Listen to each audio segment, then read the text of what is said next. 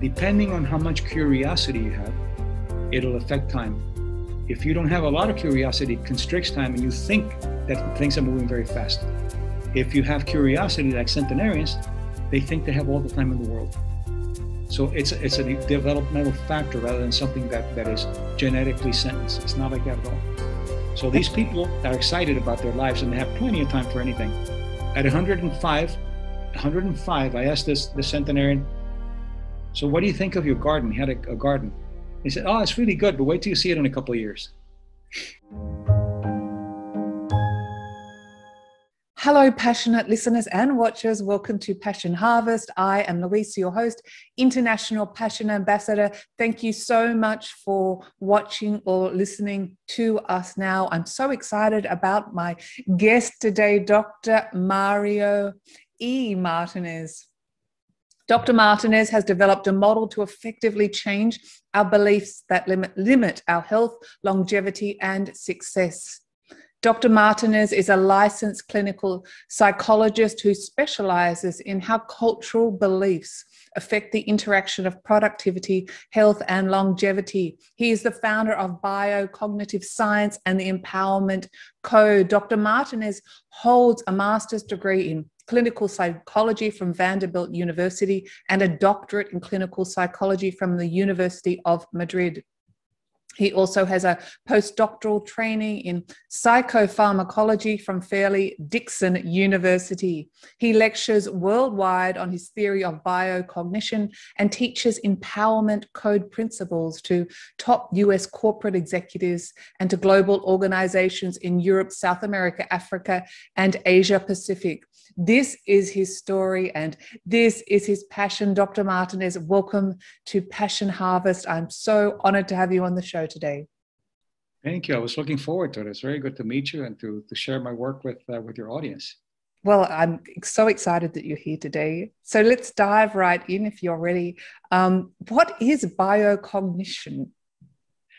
It's a word that I had to invent because science looks at mind and body and communication of mind and body, and there's very little doubt that the mind and the body communicate with each other. But what I'm bringing in is the third component, which is culture. The mind and the body do not communicate in a vacuum. They communicate in a culture which has a history of collective beliefs. And those collective beliefs affect our health, our longevity, and the things that I'll be talking about. So really, I'm bringing in mind-body culture as a way of looking at human beings interacting with each other and with themselves.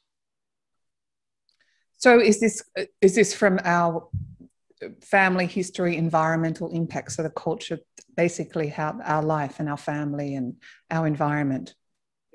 Yes, the culture has tremendous power. I look at it as an analogy would be looking at it, you're in a fishbowl, but you don't know you're in the fishbowl. You think that that's it. And what happens is that we learn our ethics, our aesthetics, our sense of well-being from our culture. And our culture has collective beliefs of what is correct, what is not. And we learn all of that. And then what we become is a cultural self. And in my work, what I try to do is get people to go from the cultural truth to a personal truth, to find out what you are rather than what they tell you are. And that will affect everything. It'll affect your relationships, your prosperity, because what you learn is not what you're told by your parents or other people, but it's what you observe. So if you have a father who tries and never makes it and never succeeds, then the bioinformation that you're getting is that no matter what I do, I'm not going to succeed. Even though intellectually, your father may say, don't be like me, but we learn by observation early in life. So it's like riding a bike that's built in. And then there's some things that we do that to break that so people can liberate themselves from the fishbowl.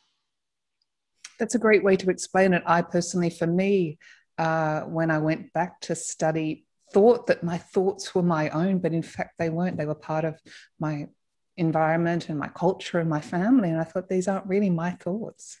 Yes, very much. And it's very empowering recognizing that. Yes, and especially having tools to do it, because there's a lot, as you know, from the work that you do, a lot of good scientific, knowledgeable people out there, but there are also a lot of charlatans that don't know what they're doing, or if they know what they're doing, they abuse people with information. And one of the things that I caution people is that there are no quick fixes. You can't change a history in 5 minutes, but you also don't have to go into psychoanalysis for years. You just have to learn some methods and be aware of who's co-authoring your reality with you, because some people co-author your reality without even knowing it, including illness. People co-author illnesses with each other without knowing it. And this whole cultural impact, or I guess all the elements, is this what you refer to as the bioinformational field? Yes, bioinformation is another concept that I had to pretty much invent. Biocognition is a new paradigm, so you have to have a new language to be able to conceive the paradigm. And rather than talking about energy, like a lot of people talk about energy and chi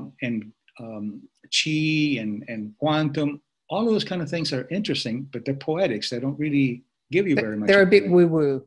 Yeah, that's right. So bioinformation is simply going from the cell to the belief system, is what the biology does with information.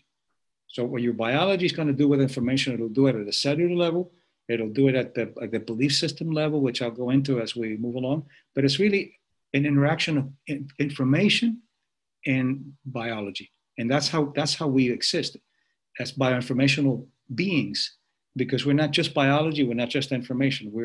We are a conglomerate. The way to look at it is that think of culture. Look at the world as potential to be anything you want. It could be a tree, it could be whatever you want. But what the culture does is it weaves a fabric around the world, and what you see is the fabric woven by the culture, not the world. And in one place you see one type of world, another you see another one, but it affects your mind body, especially psychoneuroimmunology, which is a big word, PNI, for how thoughts and emotions affect the immune, nervous, and endocrine regulation. So information is knowledge, and knowledge becomes biology. So in essence, our thoughts and our emotions create our reality, create our sickness, our health. Yes, because what happened is, if you look at it developmentally, we were basically cavemen and women, and in the forest, not everybody was in a cave, but we didn't have a language and we didn't have a consciousness. So I use a lot of anthropology. We developed a consciousness when two things happened. First, when we started creating trinkets that didn't have any function as a tool. It's just pretty. That requires tremendous amount of cognition to be able to do that. And second, we started burying our dead. When you start burying your dead, you have a consciousness that says there must be something beyond. And it's not just burying them, as some people say, because you wanted to be hygienic. Mm-hmm. They were buried with things that were important to the people. So that we were assuming that there's something beyond those kind of things. And then language created something that goes beyond just existing and survival into finding meaning. So then the brain had to become a cultural brain. Before, you could smell the pheromones of a lion 300 feet away. But now you say there's a lion 300 feet away, the language. But then the brain had to understand that language to have the same stress reaction as smelling the language. So then language becomes biosymbolic language. So this is when somebody says to you, you're so stupid, and they shame you, you have molecules of inflammation as if there's some kind of pathogen out there. So the immune system is cultural, and it responds to biosymbols. And just your example about you're so stupid, we hold on to this sensitivity of hurt and pains and sorrows, and they affect our life. Yes, because we're the only animal that ruminates. A zebra, after the zebra runs away from the lion and has all the cortisol and norepinephrine and all that, the lion's gone, they go back to eating. We ruminate. We keep the lion in our heads. Somebody has they're driving, for example, and somebody gets in front of you, and you have a stress reaction, and you say, "Oh, that idiot," and you start getting upset. So you keep thinking about it, and you can't wait to get to the office to talk about what happened to you. And then I think many can relate to that. Yeah, they out-victimize you because you say, "You wouldn't believe what this guy did to me. I almost had an accident." And they'll say, "Well, I had 2 accidents." So they have to out-victimize you. And then all of that is creating stress responses because the brain doesn't know that it's over. Cognition knows that it's over. But if you keep repeating it, since you're a bioinformational field of mind and body and thoughts, you're keeping up that level of stress hormones throughout the day. And what does it do? It affects immune function, it affects blood pressure, heart, and all kinds of things.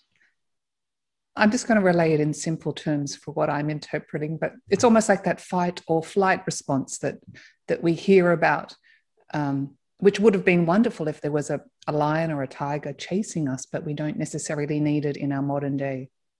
Yes, but we use it as a forward because we've gone from the need for survival to the need for meaning. It's very important. I'll say something that's a little politically incorrect, but I had an anthropology professor who was very, very proper. His name was Dr. England, and he wore a three-piece suit. And he said, in the days of the caves, there weren't too many options. You see something and you either eat it or you fornicate it. Now it's different. Now it's a lot more options that we have. And so he was basically saying we were very primitive. We had no option to find meaning in what we do in our lives. Now, meaning is more important than the survival. Survival, we can survive, but meaning. So since we advanced from survival to meaning, your biology also survived and moved on to meaning. So the biology requires meaning now. In fact, one of the most important things about health is for you to have meaning in your life. If you want to get somebody sick in a corporation, you give them a job without meaning and you give them responsibility without authority. Within a few months, they're sick because we're beings that require a sense of significance in what we do, but also to be able to overcome challenges with the right resources. So empowerment is very important in the work that I do, as you mentioned, with Fortune 500 companies. And the idea of empowerment is that you have a challenge, and empowerment simply means, it's very misused word, it simply means access to resources to overcome a challenge. That's it. The immune system does that. People do that. If you don't have the access or you don't use the access, you go into helplessness, and the immune system goes into helplessness also. That's how people get sick when they give them bad news and they don't give them any alternatives.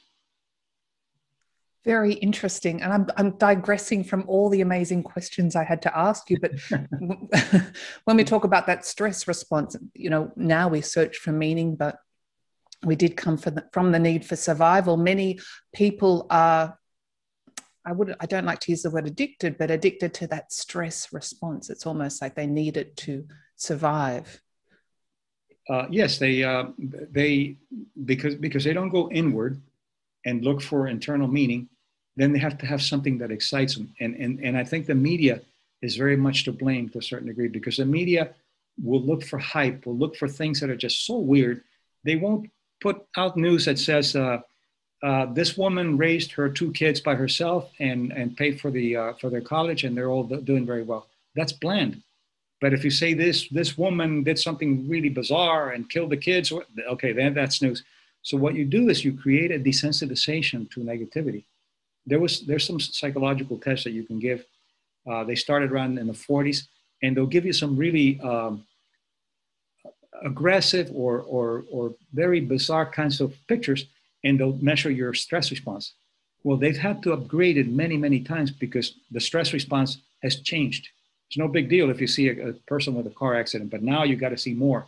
So you're desensitized to stress, but you don't realize that the body is actually responding to it, but you're not picking up on it because you're so desensitized to it that you think that the world is an alarm system, and you just get up in the mornings, I wonder what battle I'm going to fight today. That is a mindset that affects your health and your wealth. And why do you, well, I guess it sells in the media, the very violent issues. Why do you think that is? Why do you think people crave that or want that? They're being taught to find interest in things that touch them emotionally. But instead of looking for, because look at the difference. You watch in the media somebody getting raped, and you will have a tremendous stress response. Your pupils will dilate, you'll have cortisol, norepinephrine, epinephrine, your blood pressure goes up, your heart rate goes up, and you suppress immune function.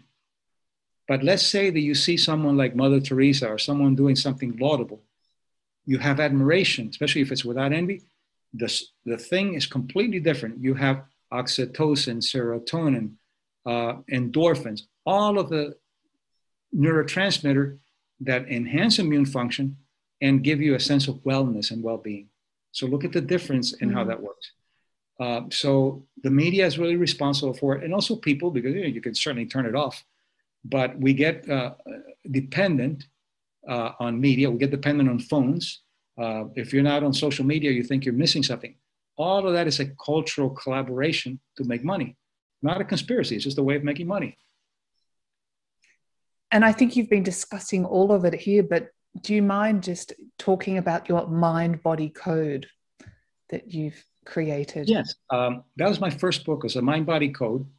And that is looking at what the mind and the body do. They have a code of interacting with each other. So I'll give you a very simple example.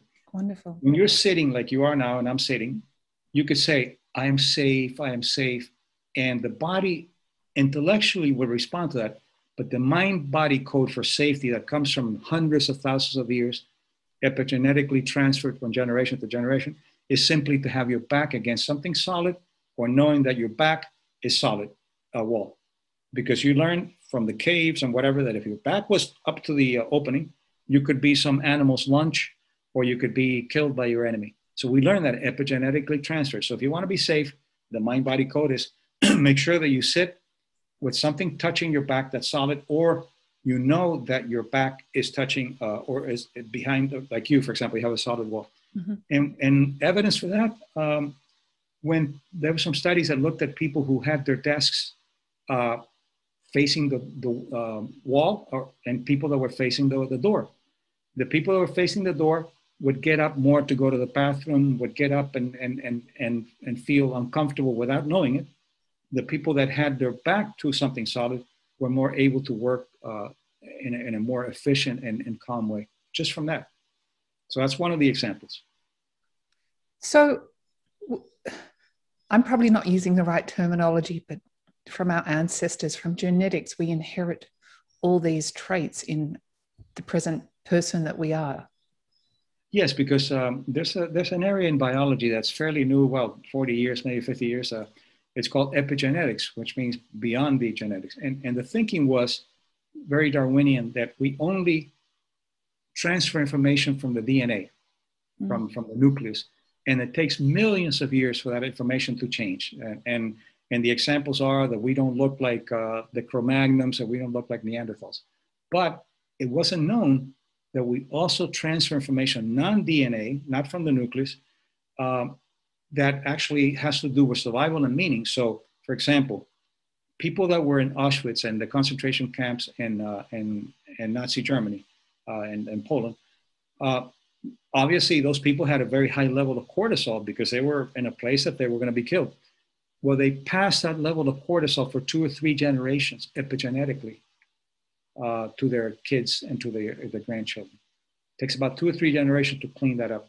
You can clean it up if you learn how to do it, but if you don't, it's there, and you don't know why you have that hyper alarm about the world. Well, it's been transferred epigenetically. But you also can transfer epigenetically good things, like centenarians do, people who are over 100 years old that I studied all over the world. And I found that the genetics is only 20%. The rest is the cultural beliefs that they have and how they live. That was an amazing study. What was that like, studying people that were over 100? What was the commonality which you talked about? It wasn't only genetics. Yes. Well, as a neuropsychologist, I thought it was going to be genetics. And there's some also some genes that are called the Methuselah gene and all that. It's not a gene thing. One gene does not affect many things. So I was looking for genetics, and I looked for only centenarians who were healthy. I wasn't interested in looking at centenarians who were just vegetating, because that's living without quality. Yeah. So I went all over the world looking at these centenarians, and I found some very specific things that other people have found too, and found that genetics is only 20%. How they live is really what triggers what I call the causes of health. And that's in my second book, The Mind, Body, Self, I talk about that it's mind, body, culture, and that we learn longevity culturally, and we inherit the causes of health. So, for example, one of the causes of health that centenarians have is that they have a good sense of humor. They've been in bad places. One was in a concentration camp, and they're not Pollyanna. They don't tell you, oh, it was so wonderful. They know how to get angry because what my mentor, George Solomon, called righteous anger means that you have to get angry at the right context, but not be angry all the time. So I asked him, how was it in the concentration camp? And he said, well, it was really very rough. Those people were terrible. He said, but what I remember is that one of the guards was 19 like me, and he would slip some food in to me, and we became friends. And that's what I remember from what was going on from there. So you see, he doesn't take that burden with him. He takes the best of humanity, although he can be angry about it. So it's not Pollyanna, but it's not super negativity, not gloom and doom. And that's an example. The other example, and these are things that can be learned, by the way. That's what I teach in my websites and workshops and so forth, is that they have what's called healthy narcissism. And our cultures teach us to be pseudo-humble. If I say, I like your hair, someone would say, oh, I haven't washed it in 3 days. I like your dress. Oh, yeah, it's very old. See, it's excusing your greatness. Centenarians are not that way. I spoke to a centenarian. She was a beautiful woman. She was 102. And I said, you're a beautiful woman. She said, yes, I am. I've always been beautiful ever since I was a little girl. Oh, I love that. See how refreshing that is. But they have inclusive, what I call inclusive narcissism, which means that they're not sociopaths. A sociopath would try to abuse your attraction to them. They include you. So I'll give you another example. And I went to Cuba to study centenarians. There are quite a few centenarians. It has nothing to do with revolution. It's way before the revolution. Right. So they gave him a party. They treat him like superstars. Okay. So he comes up to me, and there were quite a few women around, and he looks at me and he said, have you noticed how the women are looking at me? So then he says, but you notice how beautiful they are. See, inclusive narcissism. A sociopath would say, look how beautiful they are. Now I'm going to take advantage of that. They include you in their admiration, and that is very healthy. So you want to learn to admire without envy, but also to be able to admire yourself.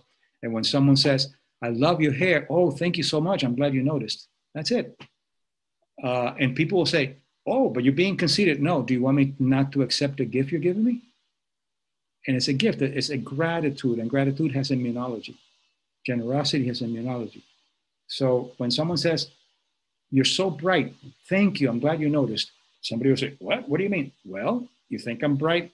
I want to be grateful and tell you, yes, I agree. But that has to be taught. That's a cultural change that we do to teach that, because cultures will teach you to stay humble so you don't leave the tribe. And it's almost like you're giving permission that that's okay. Yeah, it's okay. Is it okay? And what happens is you leave the culture and you come back as a hero. They love you. But after a while, they start putting you down, and you have to come back as a failure. Because otherwise, they'll say, you left the tribe, and now you don't need us anymore. It's all built in from within the pale. The pale is an old English word, medieval word that means enclosure, P-A-L-E. And when you're in the enclosure, you're protected from animals, from enemies and everything. But now we still have the enclosure. You still leave. I work with people who are very, very famous, and they come from humble backgrounds. And then when they go back to the tribe, at first they like him, and then after a while, I say, oh, so you don't have any time for me. And what they do is they start sabotaging their wealth and their well-being so they can go back as alcoholics, so they can go back depressed. Not all of them, but quite a bit of them that I've seen do that, because that's the only way that they can be accepted. And you work through them, with them through this, and tell them that it's okay. Basically, you're giving them permission that they can shine. Yes, but we try to do it because one of the things that we do in biocognition is it's not intellectual. You can't do it intellectual. If it were intellectual and you're depressed, I would say, come on, don't be depressed. Look what a pretty day. And you say, oh, you're right. Thank you. Or don't do cocaine because it's going to kill you. Oh, thank you, doctor. I won't do it anymore. It's right. Intellectual. So what we do is we do experiential work to actually bring archives of memories and things, and then help them make those changes based on the mind-body codes rather than intellectually doing it. So that's very important. I'm glad you brought that up, because not an intellectual process. Otherwise, everybody would do it. All you have to do is tell them, hey, look, let me be reasonable with you. And reason doesn't work. Why? Because you learn behavior with mind, body, cultural context. And if you talk about it, that's only one part of it. That's just the mind. You didn't get to the whole cluster. And that's the reason why the change occurs when you do it like that, when you do it experientially. And as you did say in the beginning, it's just not a quick fix. It takes time. I love how you're shifting these mind-body states. Fear is such a big one in our society. I think you call it false humility to humble brilliance. And obviously in the concept of the time, I'd love to go through a few tools that you have, but how do we overcome fear? Well, in simple terms. Well, first you have to find out if it's functional fear or not. Mm-hmm. If you're afraid to go to a dark alley in a bad neighborhood, that's functional fear. Right. But if you think that wherever you go, you're going to get mugged, that's dysfunctional fear. So you have to find out. Then you have to go back, and we do it sometimes teaching people at a level of not hypnosis, but a deeply relaxed state that we call it contemplative. So you can go back to the time how they learned their fear, who taught them fear. Fear's learned. How did you in learn this life? In this life. In this life, right? Yes. What did you learn? And you might say, well, I remember that my mother always used to say that men are dangerous, or that people want to hurt you, or so you learn that, and you embody it. You embody, okay, how did that feel? It feels, okay, now good. Now, where did you learn courage in your life? And you go back to that archive and you bring, how does it feel to be courageous? And you embody that. So then what you do is you teach them to live a consciousness of courage. And courage doesn't have to do anything with being courageous. It has to do with value. So the terrain for, and nobody talks about this, the terrain of courage is value. And I'll give you an example. Yeah. And that's doing things with fear, by the way. Heroes are afraid, but they still do it because they value something. So let's say you're walking down a pier, and there's possibly some sharks, you don't know, but and your purse falls into the water, and you have $20 there. You're not going to jump because $20 is not enough. But if your child or someone you love falls, you don't even think about the shark. You jump because you gave value to what you're doing. Mm. But if you don't give value to yourself, then you can't be courageous about yourself. So what we teach is personalizing value, and then that's the terrain of courage, and courage comes out. We don't change behavior. We create terrains that cultivate the behavior. And it's almost recognizing that, I'm not using your beautiful terminology, but that emotional signature of courage and embodying that as a feeling. As a feeling, because you have to value something. You would die for your country, for a flag, or for whatever. Why? It's just it's a rag, it's just a piece of land. But when you value that, then it becomes worthy of you risking. And risking is courageous. You ask a lot of heroes, were you afraid when oh yeah, I was very afraid, but it had to be done. See, so it's not, fear doesn't stop you from being courageous. What stops you is the lack of valuation that you give to things. It's so true. You also talk about commitment in relationships, which is such a big one for all of us, and the archetypal wounds of abandonment. How do you work through that with individuals? It's such a big thing for many, well, all of us, relationships with lovers, with others, with family members. Very much. And what I found was, again, the anthropology of it is looking at cultures. What are the things that cultures will, I call them archetypal wounds because they're all over in all cultures. How do they hurt you? How do they wound you? And as you mentioned, there are only three, which is good. You don't want more than that. Oh God, okay. They either abandon you, they betray you, or they shame you. And each of them has a psychoimmunological response. So let's say you're in a relationship. So what you learn is that whoever shamed you or whatever wound is usually somebody important in your life, a culture editor, a teacher, a father, a mother, a friend, someone that has love. Mm-hmm. So when you're young and you are wounded, you wrap your wound around love. And then love equals shame, or love equals abandonment. You speak the language and you look for relationships that you can abandon or that you can be abandoned. And you hear people say, well, I've been married 3 times and every time I've been betrayed. They speak betrayal fluently, not because they want to, but that's what they learn. So in biocognition, we untangle the wound from love to make it pristine again. And each of them has an antidote. So for abandonment is commitment consciousness that you teach. For shame is honor consciousness that you teach. And for betrayal, which is the hardest, is loyalty consciousness, but to self, not to others. Because something was taken away from you. So you don't go fix it out there, you fix it within you. And interesting, the one that's been studied the most of the 3 is shame. As I mentioned, shame causes inflammation. And inflammation has been correlated with everything from depression to cancer. Depression is more related to inflammation than serotonin. So I have worked with many, many women with fibromyalgia, and I haven't found one that didn't have some kind of a shame and wound from the beginning. They learned inflammation and they learned fibromyalgia. So, and the work that we're doing now is that we're beginning to research, clinically I've been able to show it, but now we're going to research it in the lab, of how honor is anti-inflammatory. Clinically, I've seen it, improvement in fibromyalgia and rheumatoid arthritis and other kind of inflammatory illnesses like MS and so forth, by creating an honor consciousness.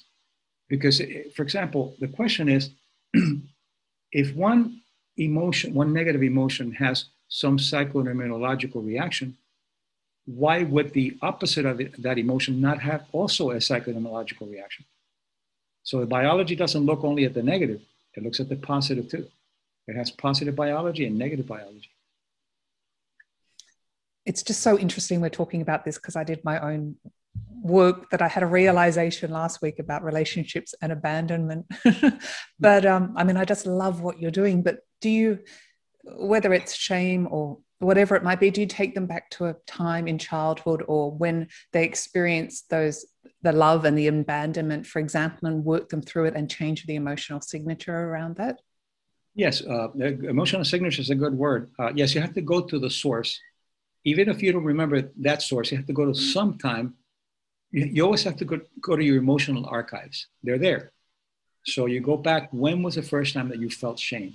And they have a temperature. Shame is hot, abandonment is cold, and betrayal is hot. So they even have a temperature.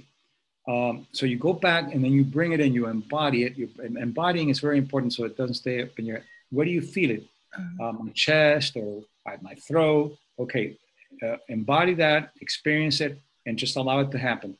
And pay attention to it and breathe. Don't try to get rid of it, but just breathe. And then it dissipates. But if you leave it there, it'll come back. So you have to have then the antidote. And the antidote for commitment is go back to a time in your life when you were committed to something. Not someone's committed to you. You were committed to something that you did. And you did it and you felt really good about yourself. Then when you bring commitment consciousness in, it begins to create an antidote for the shame or for the abandonment. And then you begin to live the commitment consciousness. But in order to create more neural maps, you have to repeat it. So that means that for the next 2 weeks, you're going to do commitment consciousness. Mm-hmm. Even the smallest thing. I commit to doing such and such, and you do it. I commit to do it, and you do it. And that is one of the pillars of self-esteem. Valuation self-esteem goes up when you keep self-carrying commitments. It goes down when you break self-carrying commitments. And the cultures will always teach you to break commitments to yourself. They teach you to be caretakers. So I say, could we go for a walk now? And you say, no, I'm going to do some meditation. Come on, do it some other time. That's okay. You can do it. No, come on. No, I want to meditate. But if you say you have a migraine, immediately, okay, I'm sorry. We can do it any other time you can. So it's set up that way to not let you commit to self or to be honorable with self or to admire self. Relationships need to be mutual admiration. You have to admire each other. Because when you admire each other, admiration epigenetically and every developmental way is something that's necessary.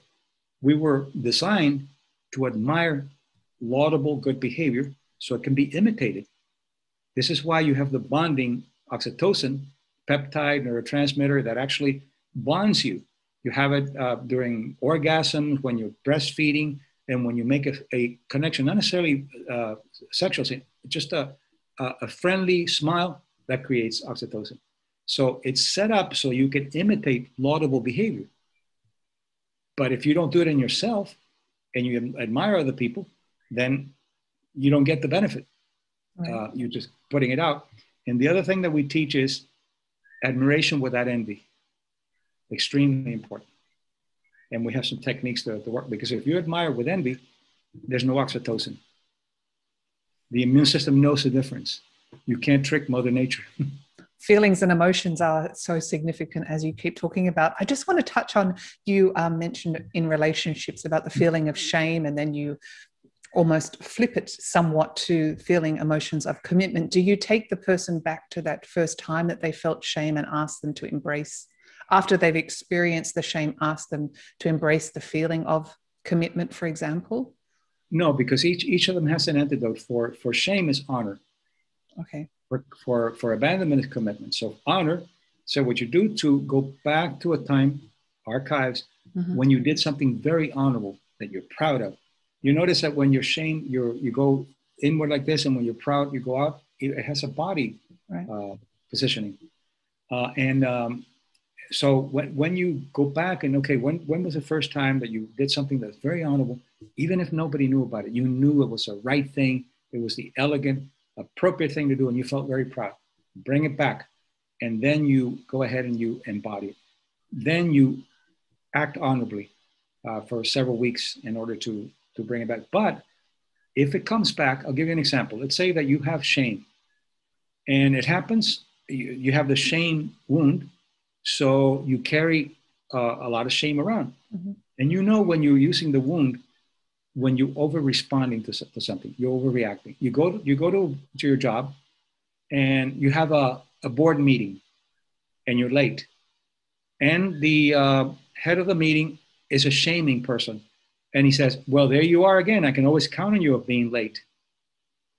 And you just feel like it's getting a tornado going through you. Right. That is a signal that you're over-responding, because you're bringing your whole history of shame in there. So what do? First, you stop, you know it's shame. You breathe, you let the signature pass through, and ask yourself, what is the honorable thing that I need to do now for myself? You ask yourself. And it could be, all right, yes, I'm late, and I will take care of that later. Let me talk to you about that later. Thank you. And you said, that's honorable. But once you want to clean up a wound, you have to be assertive, so you don't continue to be abused. So later, in an honorable way, you talk to your boss, and sometimes you could lose your job, but it's better to lose your job than your health. And you say, look, I'm very sorry that I'm late, and I'll make up the work, but please don't do this in front of me, in front of other people again, because we're both professionals. Respect me as I respect you. That's honorable. So you have to be assertive to clean up the wound. Otherwise, they keep wounding you. I just love the way you're explaining this. It sounds so simple, but it is complex. It is. A lot of us, instead of, well, maybe I'm talking about myself, but instead of talking about it, distance themselves from that person. Yes. Is that not going to work as well? Well, it depends. If it's someone that you can distance yourself from, it's great, because you don't need them. Why would you want somebody who wants to hurt you? But if it's someone that you have to deal with, then you have to do these things, because if you don't, they'll continue to do it. And in many cases, you can resolve it, because you have to do it honorably. You don't go angry to the person, tell them you don't ever do this. It's an honorable thing. So what you're trying to do is you bring out the best in them, and say, you could say, if you were upset, I understand, but I really don't appreciate being treated this way, although I was wrong, and I will definitely correct me being late. See, it's a way of valuing yourself so somebody else can value you. So in a way, being assertive is part of the healing process, yes. Somewhat. So yes. It maybe is an essential part instead of hiding from it. Yes, assertiveness is really another one of the causes of health. Benign boundaries. And another example from centenarians was centenarians, I couldn't teach them anything. They taught me all of the theory that I did. So, but I asked one, He was about 101, I believe. And he's probably 110 by now. Because, Gosh. I mean, they're around for a long What time. an incredible study. I have to say congratulations again. It's remarkable. Thank you. So I said, they're very willing to help, but they have benign boundaries. I said, could I interview you Saturday? He said, sure, sure. What time? And I said, 9 o'clock. He said, nope, at 9 o'clock I have tango lessons. Right. You see? He didn't say, oh, I'll drop my tango lesson so I could talk to you. Yeah. No, they have that healthy narcissism to value themselves. And then he said, how about 2 o'clock? 2 o'clock's great. So he had his tango and he had the interview. Obviously, you've touched on this, but the role of the ego, you talk about that as a big one, particularly in relationships. Do you mind just discussing the role of the ego? Yes. The way to look at an ego, again, developmentally and anthropologically, the ego, you don't want to kill the ego, like some people say. The ego is that mask that you have to put on in order to deal with the world. You can't tell people everything you think. You can't act the way you act at home in public. So you have to have some constraints, some social constraints, and you have to have some diplomacy, and you have to have all of that. But when the ego gets to a level where it's no longer serving you, you're serving the ego, then that becomes a problem in relationships. Because then you begin to treat the person as if you're better than they are. Mm. You begin to look for ways to be admired without admiring back. And you get very conceited about everything that you do. Conceit is really not the admiration that I'm talking about. Conceit is actually based on low self-esteem. People that are narcissistic and conceited, they have a self-esteem disorder. And they compensate for that. And you think about him and say, no, this person can't have any low self-esteem. Look at the way they act. It's a compensation for their lack of self-esteem. So it's really a mask that it has to be a mask, and when to use it and when not to use it. It's always in the service of the higher self, not the other way around. I need it here, but I don't need it here. Here I can be completely open and safe. And that's what relationships are about, what I call the covenant of safety. You create safety so both of you could be open with each other, and both of you can bring wounds if you have them and work them out. So if you're in a relationship and you have a shaming wound and your partner has an abandonment wound, you talk about it and you realize that if you don't deal with it, you'll use each other and you manipulate without knowing it. So abandonment and shame, what do they require? A relationship of commitment and honor to interrelate. That's the language that you create. And it begins to heal the wounds on their own. And if you make a mistake, you stop, no, look, this is not honorable. This is what I need from you right now. So it takes working and cultivating the relationship. But not everyone is willing to do that. There's some people that come into relationships to be served and they don't care. And that's it. Mm. Or to use you or not have to invest. So relationships are complicated because they require two people that want the same thing, which is to grow together. Yeah, I mean, it's just so simple, but I mean, it's obviously a bit of work, but embodying those signatures is the way forward. That's right. And you have the tools. And where did I study that? Basically, good science, you have to go to what works and then develop theories about it. You don't want to go to talking about longevity with people who live 40 years. You go to what works, which is the centenarians. I did the same thing with relationships. I studied relationships that were together for 30, 40, 50 years. And I looked at factors that they had. And one of the factors that they have is they're still excited about each other. They still laugh about each other's jokes. They still have dreams that they want to fulfill with each other. It doesn't end with time. Another myth that we debunk is that you're told, even gerontologists will say, as you grow older, you're going to feel like time is passing faster. So that's what it is. That's growing older. Right. That's bad science. What's happening is that depending on how much curiosity you have, it'll affect time. If you don't have a lot of curiosity, it constricts time and you think that things are moving very fast. If you have curiosity like centenarians, they think they have all the time in the world. So it's a developmental factor rather than something that is genetically sentenced. It's not like that at all. So these people are excited about their lives and they have plenty of time for anything. At 105, I asked the centenarian, so what do you think of your garden? He had a garden. He said, oh, it's really good, but wait till you see it in a couple of years. That's wonderful. I love that. So just relationships is such a big one, but people often talk about the honeymoon stage in the relationships, and then it kind of filters out and they don't have the same respect and love anymore that they did. How would you describe that? Because that's exactly the same thing. They already know that this honeymoon effect. And after a while, they can, that's the part of, you put out your best, and then later, finally, your ego comes out, which is selfish and conceited and insensitive. So what you want to do is, the honeymoon never ends. You stay in honeymoon, like Steve Jobs would say, our company will always be on startup. We're hungrier than anybody else. We're always learning. Well, relationships, you stay in the honeymoon effect. And that's what my colleague Bruce Lipton talks about, the honeymoon effect, that you explore. But the whole idea is that you have to explore your dreams with each other. Even if you don't fulfill them, you have to explore them. You have to respect each other. You have to give each other time to express each other. You have to keep a sense of excitement about each other, not only physically, but intellectually and every other way.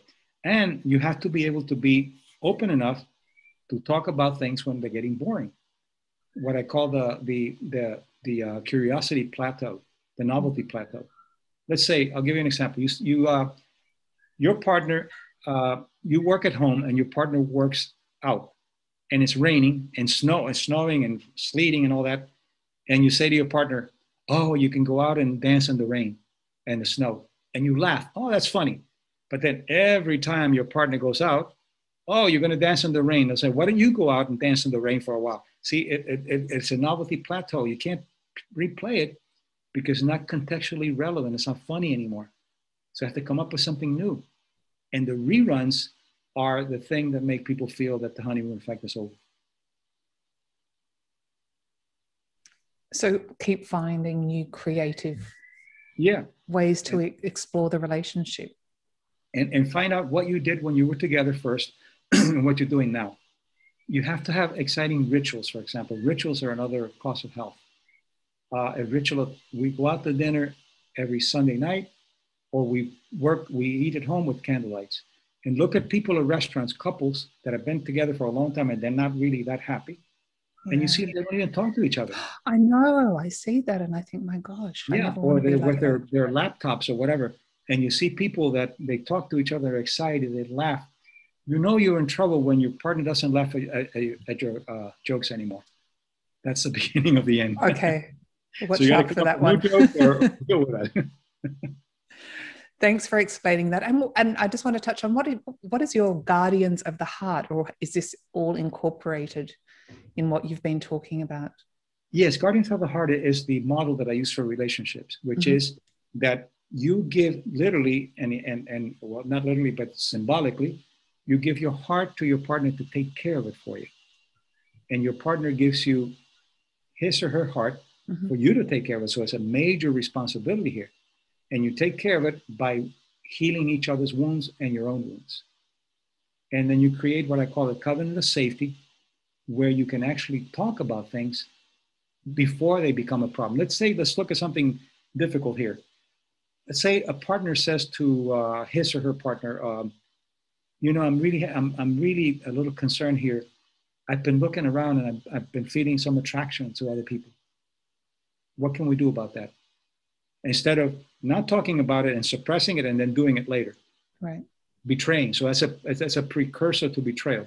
So you talk about it. Well, what's going on? Well, we used to be very excited about each other. We used to do things together that were exciting. And by the way, good sex comes from good relationships, because after a while, good sex becomes really monotonous. So then it's not about the sex at the end of the day. It's about the friendship. It's not about the sex. And you might say, well, look, I'll tell you, you don't shave anymore, and you've gained some weight, and you don't take care of yourself anymore. So let's commit, both of us, to take care of our bodies, to look good as if we wanted to look good for our first date. And you also have to take the ego out, because you say you gained some weight and your ego says, oh, how dare you? You know? Right. So you have to get the ego out of the way. My mother was Spanish, French, and she would tell you as things were, because she was very existential without knowing it. She would say to somebody, "Oh, you gained some weight." I said, "Why would you say that?" Because she did. She knows she gained some weight. So I'm saying it as an statement. So then I was trying to use psychology with her, and it wouldn't work because I say, "Okay, what if somebody said that you're ugly? Would you like that?" She said, "I've always been ugly. I don't have any problems with that." Right. Okay. So there was no ego there. That's right. No ego. And she almost was a centenarian. She lived to 97. Wow. So that's amazing. I've just got another question, and this is probably a big topic, but I'm interested from your perspective. Why are we attracted to certain people and not others?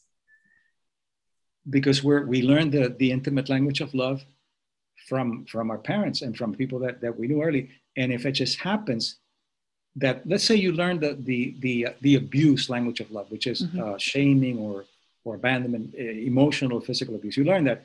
So without you knowing it, even though you don't want it, you speak abuse. And you find someone that has to abuse you a little bit emotionally or intellectually or whatever for you to feel at home. You find somebody that doesn't abuse you and treats you well, and you don't know what to do. So I had a patient, this is an extreme, but she came from a very abusive family. The father abused her. And of course, she found a husband that abused her. So we were working on it. And one day she comes in and she said, I'm a little concerned. I think my husband might be having an affair. And I said, why is it? He hasn't beat me up in 2 months. Gosh. You see the pathology? Wow. Because that's the intimate language that we learn. So if you want somebody with all the qualities that you're looking for, make sure that you're not in any way bringing something in that needs to be worked out first. So for example, if you want someone to treat you well, look back and see how you were treated to see if you're looking for how you were treated badly or how you can break away from that and create your own individuation and then get out of the tribe, get out of a pale and begin to demand what you didn't have when you were a little girl. But it takes work with each other. And it's exciting. If you learn to do it, it's very exciting. I work with couples and they find it very exciting to learn these things because they grow. Mm. Yeah, I love that explanation. You also talk about why it's so difficult to achieve lasting change. Why is that? Well, because we learn, there are 3 levels of learning, the way that I look at it, developmentally and so forth. But babies or children or infants learn, they're disciples of pain. They learn by pain. They touch something that's hot, they don't touch it anymore. They do something bad and they get spanked or they're told, and so it's pain. Then you go to the next level, and the next level is skeptic of joy. Sometimes it works, sometimes it doesn't. I feel good, but that's because happiness is not sustainable. So that's what you do, skeptic of joy. Some people are stuck in the first, which is I can only learn through pain. Others are stuck in the ones that doubt and skeptics. Yeah, this is good, but when is this going to end? And then the masters of abundance, which is what I teach, is that there's joy in everything that you do, not in good or bad, but extracting the wisdom of whatever's happening. So a lot of people, and it's all in the language, you say, how are you doing? So far, I'm doing okay. So far, I'm doing okay. It's like, it's not going to last. So the change that's sustainable is when happiness, for example, happiness is not something that you can control. Happiness is fleeting. And you don't want happiness, you want joy. You buy a new car, you're happy. You wreck it, you're not happy. But when you extract the joy of things, of what you're doing, even if it's something bad, you extract the joy, not Pollyanna, how wonderful, but what is the meaning of this? Meaning and joy come together. And joy and a sense of belongingness come together. So you forget, for example, when I work with executives, tell them, look, forget about getting your employees to be happy. Forget it. You could have it doesn't translate to production or wealth or health, because you could have a very angry, unhappy person who's very, very effective, or you could have someone who's very happy and very lazy. So happiness is not a predictor. Meaning is the predictor. You don't give them happiness, you give them meaning. So with meaning, they can find joy. So it terrains rather than behavior change. And this is also what relates to your ceiling of abundance, in essence. Yes, because you could be abundant. I remember I was living in Miami and a friend of mine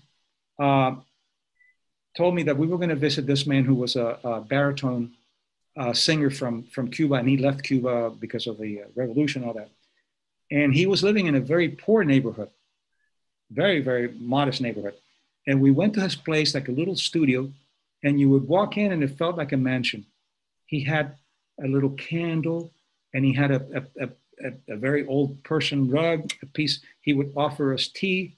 We felt abundant there, and the guy's living in a terrible neighborhood. Yeah. But you could go to a mansion and feel tremendous deprivation. And cold. So it's what you take with you. Yes. Yeah. I love that. This conversation has been so insightful. I've asked all the questions. Is there something you'd like to share with the Passion Harvest audience that I haven't asked you, Dr. Martinez? Well, I think you covered pretty much very well. We covered a lot. What I would like to do is to see that, to look at that you come from cultures, and some cultures, for example, cultures that have had a lot of negative things happen in their lives, like, for example, Poland and Japan and places like that have had the Nazis and the communists, they have what's called avoidance of uncertainty. Other cultures, like the United States and Australia and UK, have a more willingness to risk uncertainty. So if you have a culture that tells you, and it's in the fishbowl, you don't even have to be told, don't risk, then you're going to live a life that is going to be quite mediocre. I don't mean risking and doing cocaine or anything, but intelligent risk. So that's important in growth. You have to grow. It's not like Freud said that developmentally you stop after you reach adulthood. You keep developing till the moment you die. So find out what your culture says, what you learned, and how you can individuate, how you can become an individual, even if your culture doesn't accept it.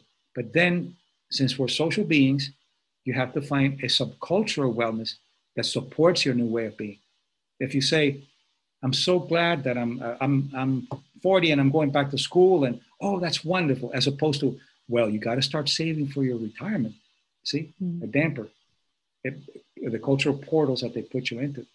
Never allow yourself to go into middle age. Middle age doesn't exist. You find out when you die.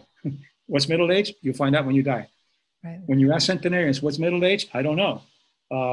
And what do your doctors tell you when you talk about those things? I don't know, because they're all dead. Right. Okay. so they live agelessly. That's wonderful. Oh, it's been such a delight to have you on the show, Dr. Martinez. Thank you. Where's the best place for people to contact you?